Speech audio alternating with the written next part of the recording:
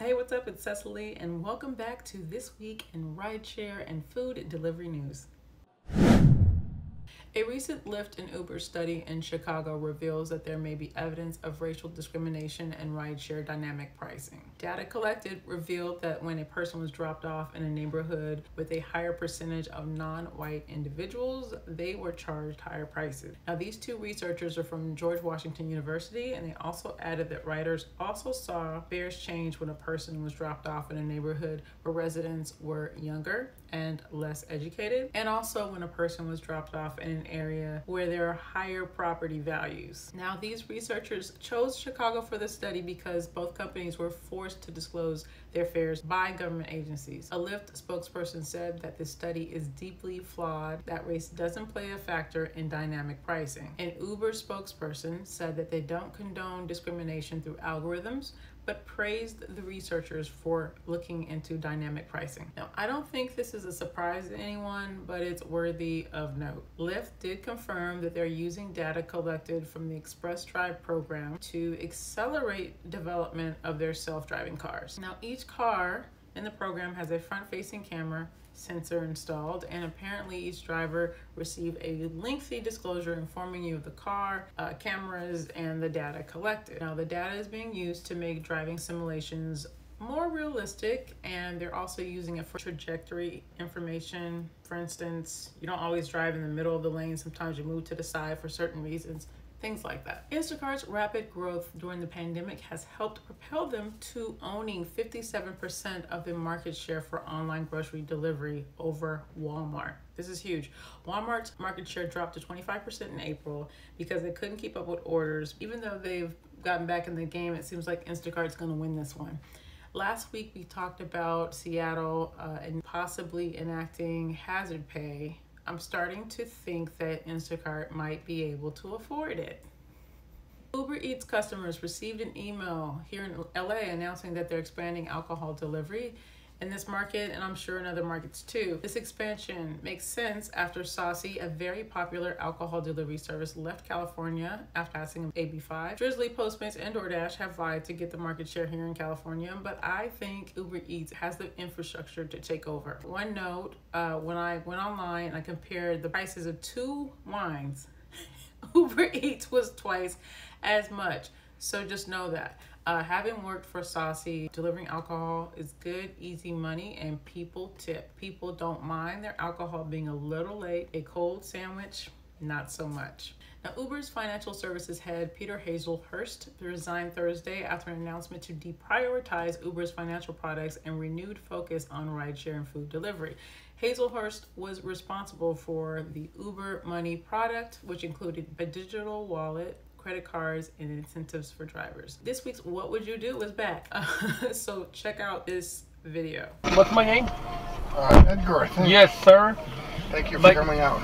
No problem. By any chance, do you have a mask? No, I don't. Do you mind to put your shirt on top right here? I can. That'll be really appreciated. I'm sorry? You believe in that shit?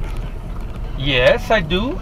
Because I have a family that is sick of that. I don't believe our government, so. Well, it's not the government. It's the people that is getting sick. Okay. I'm sorry I don't have a mask. Yeah. Oh, it's taking me to the freeway. You want to take that way, or you gonna? Well, if you want to drive around with me all night long without a mask, that's fine. If you want to get me home quick, you go that way. That's fine. Up to you. I don't like you. You don't like me? You want to get out? No, I want you to take my ass home and give me a shitty review. You know what? You can get out right now. I'm not getting out right now. Yes. Nope, I've got a contract with you and I've got a ride with you. Right now. Nope, it's not your car, it's Lyft. Nope, it's my car. You represent Lyft. Well, then suit Lyft. Then your little candy-ass faggy white glasses. Mm-hmm. I just fucking crush your fucking skull right now. You're on video. I'm not gonna do that though, because I'm an idiot. I'm an idiot. Yeah, you're on video right now. I'm not an idiot. Just take me home. No. And I won't give you a review. Just take me home. Nope. Give you a review. How could you say you finished the trip when I want to go I did finish the trip. I finished the trip. You didn't cancel the trip. Though. I did. No, I didn't cancel. I finished the trip. Okay, different. so I'll just have to call Lyft and then complain about it. Go ahead. Okay, that's what I'll do then. Go ahead. I have video. Yeah, you got video. Yeah. You got video? Yeah. Hey, you got video? Yeah. Hey, you ever take English class? You got video? You got video? Do you take models class? Did I take what? Models. What's modals? You don't even speak. No, I don't know because I speak English. Yeah, you think you speak English, but you don't. I'm from here. No, you're not. Yes, I am. You're a fucking wetback. And you are? I'm an American, motherfucker. I fought for the country for 3 times. I'm an American too. 3 times in the goddamn war. I'm an American too. No, I don't. But you don't speak English? Yes, I do speak English. Okay, I well, speak Spanish. How come you just want to rip me off on my trip? That's all I want to know. I don't want to rip you off of the trip. Then You start disrespecting me. Is that considered fair in your country? Yes, because this is my country too. Okay, I'll just get on call Lyft. Yeah, go ahead. Yeah, I got video, and I'm gonna present it. I'm gonna press charges on you right now. And I'll know who you are. Yeah. Go ahead. Go on, boy. Go ahead. If it were me, I would have immediately pulled over like this young man did, and I would get out the car. I would not have engaged with him and had an argument with him. The full video is available on YouTube. The driver seemed to be very comfortable, very relaxed, and he seemed like he was going to handle his business if he needed to. I love the fact that he didn't attack him. My question to you is, what would you do in that situation? If you like this video, you know what to do. We'd love to see your engagement. Let me know that you're watching and you appreciate what I do. If you're not subscribed to the channel, please check it out. There are a lot of great creators here, and they create content just for your consumption.